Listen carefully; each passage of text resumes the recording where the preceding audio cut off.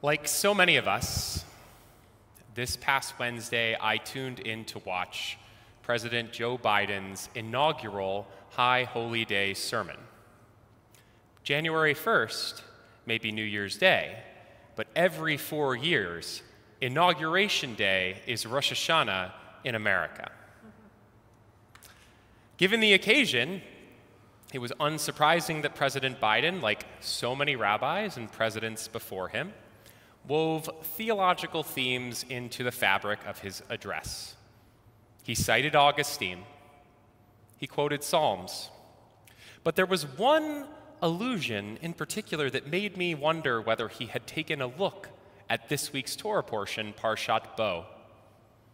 He said, "We must end this uncivil war that pits red against blue, rural versus urban, conservative versus liberal.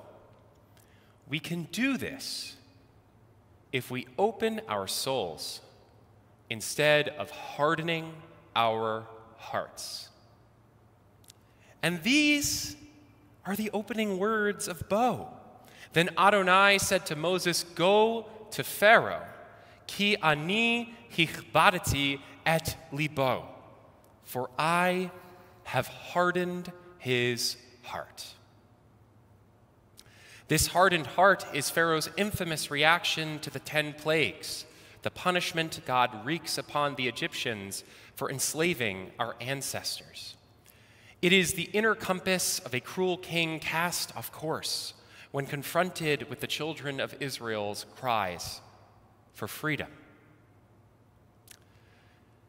There is, however, a modest theological problem here. Those first words of Bo tell us that God was the one responsible for turning Pharaoh's heart to stone.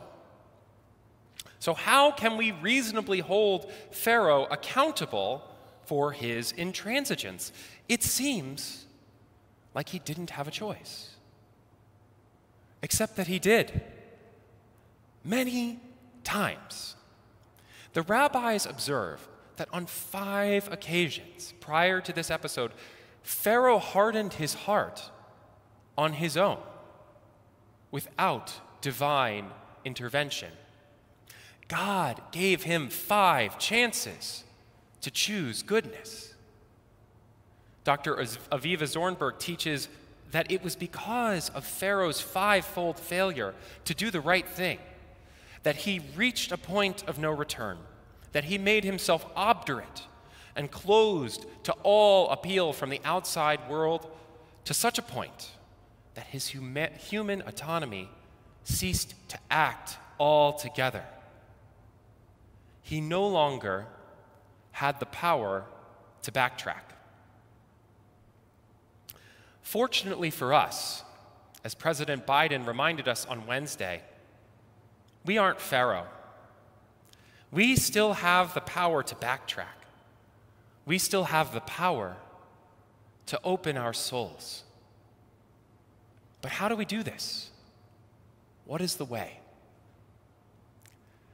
I heard a clue to the answer to this question in another notable line in President Biden's speech. The president exhorted us that politics doesn't have to be a raging fire, destroying everything in its path. And his words made me think of this incandescent image from our Torah. In Deuteronomy, we read, "Adonai Elohecha Esh Ochlahu." Adonai, your God, is a raging fire. For so many years, our lives have traced a destructive trail blazed by an idolatrous inferno of partisan politics. We have been consumed by our country's political conflagration. And we have lost sight of the path illuminated by the eternal flame of God.